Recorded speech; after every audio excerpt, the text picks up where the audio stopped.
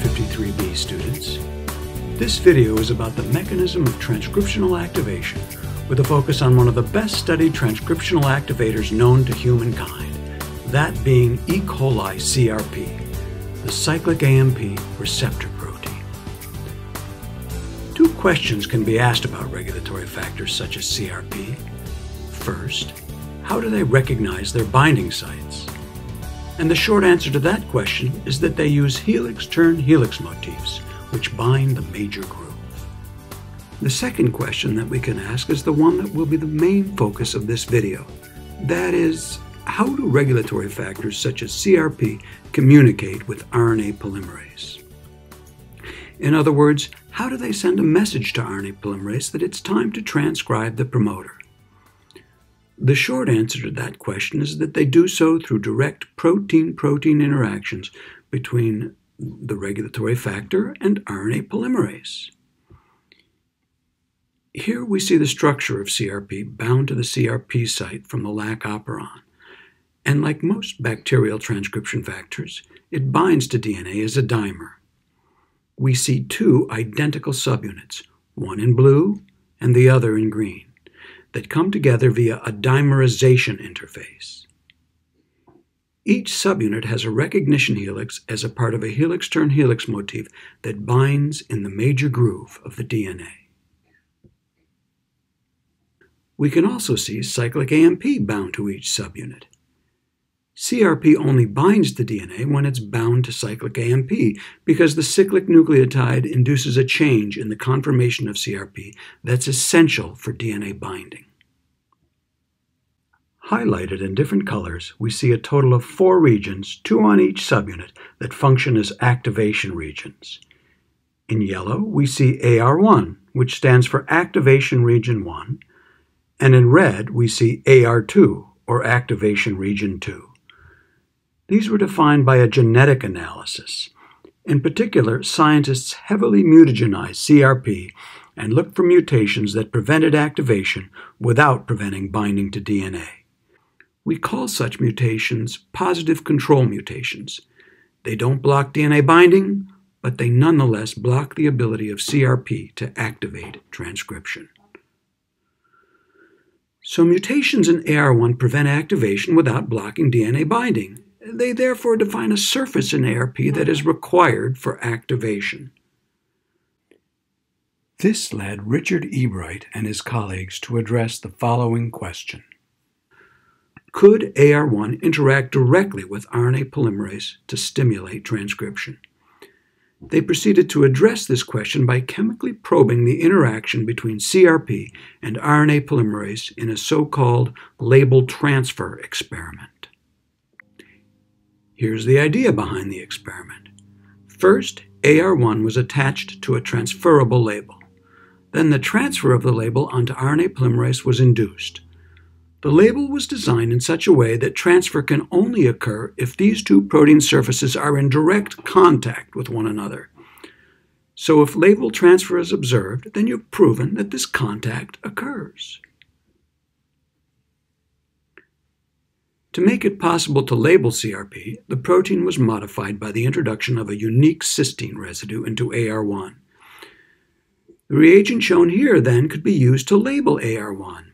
The reagent's full name is rather long, so I'll just call it IAC. It contains this thiopyridine residue connected via a disulfide bond to a modified salicylate residue. There are 2 important modifications to the salicylate residue. First, we have this azido group, and second, we have an iodine substituent. The iodine that's installed here is I-125, which is radioactive, and so this asterisk just means that we have a radioactive isotope of iodine. Now, the CRP and IAC are mixed together with one another, and under the correct reaction conditions, disulfide exchange will occur.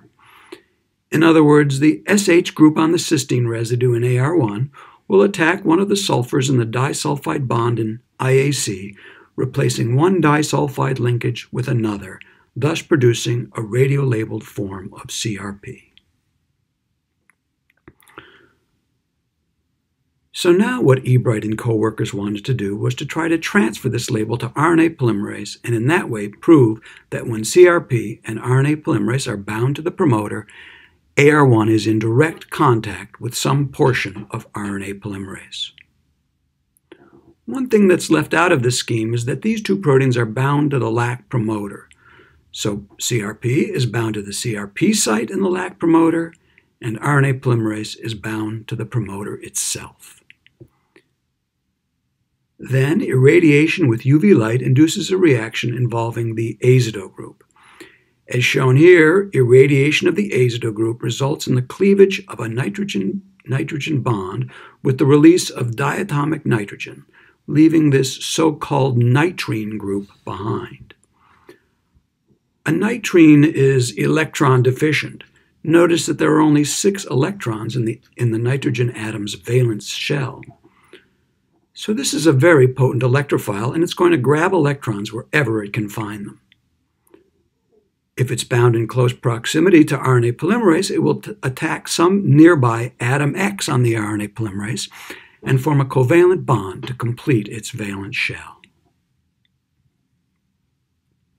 At this point, we've cross-linked CRP to the RNA polymerase, but we haven't yet transferred the label.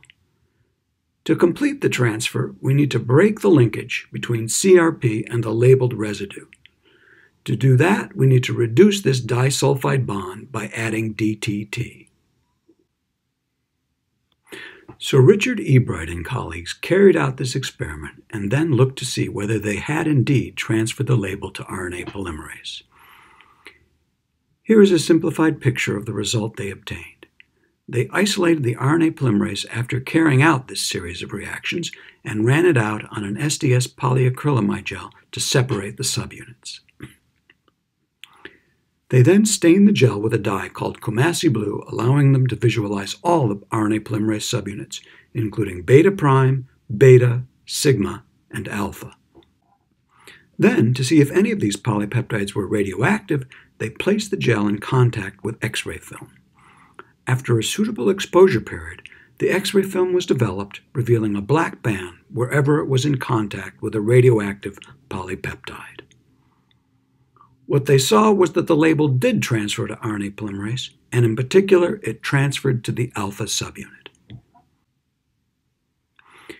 In further experiments, they broke the alpha subunit into N and C terminal domains and showed that the label was bound to the C terminal domain, or CTD. So in conclusion, when CRP and RNA polymerase are bound to the LAC promoter, AR1 makes a direct contact with the alpha subunit CTD. This leads to the so-called recruitment model. The idea is that when CRP is bound to the CRP site and RNA polymerase is bound to the promoter, there is an energetically favorable contact between AR1 and the CTD of the alpha subunit.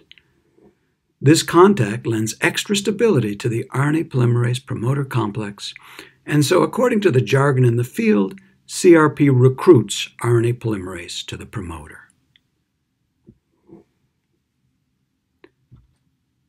The next thing we need is to address the functionality of the contact that Ebright and co-workers demonstrated between AR1 of CRP and the RNA polymerase alpha subunit CTD. So far, based on what I've told you, all we know is that the contact occurs. We don't really know that that contact is required for transcriptional activation. So here's an experiment that measures the functionality of that contact.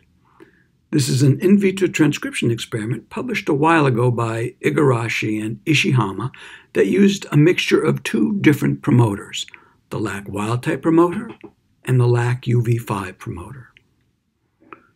Remember, the only difference between these 2 promoters is that the LAC wild-type promoter contains a non-consensus Pribnow box, while the LAC UV5 promoter contains a consensus Pribnow box. They also altered the 2 templates in such a way that transcription of the wild-type template gave rise to a longer transcript than transcription of the LAC UV5 template. This allowed them to separate the RNA products resulting from transcription of the 2 templates by gel electrophoresis. The reactions contained either wild-type RNA polymerase or RNA polymerase from which they had removed the alpha subunit CTD. Reactions were carried out either in the presence or absence of the cyclic AMP-CRP complex.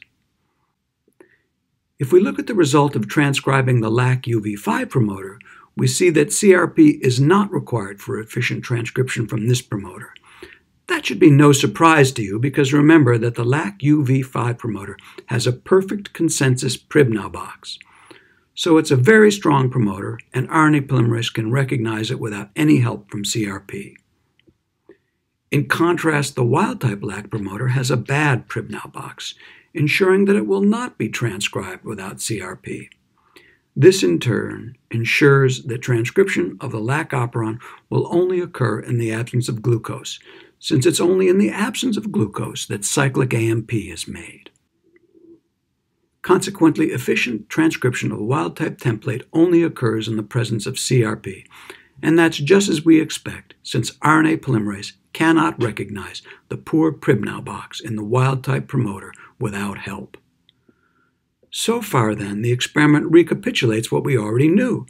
The important new finding from this experiment is the result obtained when transcription was carried out with RNA polymerase lacking the alpha subunit CTD. In this case, we find that CRP is unable to stimulate transcription of the wild-type promoter when it's presented with an RNA polymerase that's lacking the CTD. This is evidence, then, that the interaction between AR1 and the RNA polymerase CTD plays a functional role in activation of the wild-type LAC promoter. So the experiments I've described in this video support a recruitment model in which an energetically favorable contact between AR1 of CRP and the CTD of the RNA polymerase alpha subunit activates the LAC promoter by increasing the affinity of RNA polymerase for the promoter. I think we have to say, however, that while these experiments are consistent with this model, they fall short of actually proving the model. So I'll leave you with the following question. What additional experiments are needed to prove the recruitment model?